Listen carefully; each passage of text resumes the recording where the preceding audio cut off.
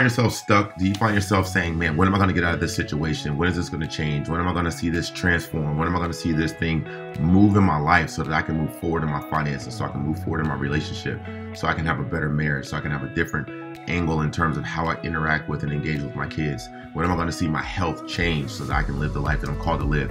If you asked yourself any of these questions, or you've considered finding a way to get unstuck from any of these situations, I want to give you one thing to think about, and that is perspective.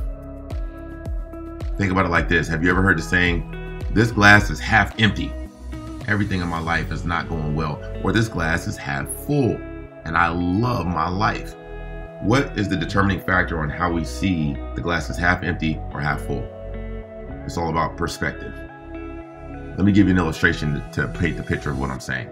If you think about the glass being half empty or half full, either way, it's still got 4 ounces of water out of the 8 ounces that it could have to be considered 1 cup. So when you think about those 4 ounces, then you extrapolate that 4 ounces out. It is 60 trillion droplets of water. 60 trillion droplets of water.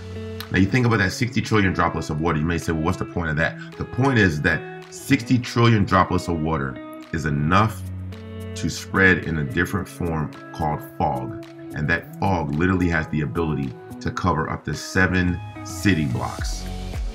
Now think about the fog covering 7 city blocks. It has the power to shut down traffic. It has the power to literally shut down an airport so that airplanes cannot fly because pilots are not able to see through the fog. So here's my question to you. If a half of glass of water has the power to shut down 7 city blocks and prevent traffic and prevent flights and shut down a mission, how much more power does it have to shut down your mission and to shut down things in your life? So my question is, are you willing to take a look at your attitude? Because if you look at your attitude and change your perspective, it has the ability to change your altitude and to take you places where you can rise above the fog and you can soar at new heights to fulfill the things that you were born to fulfill and to do the things you were called to do. So today I leave you with this.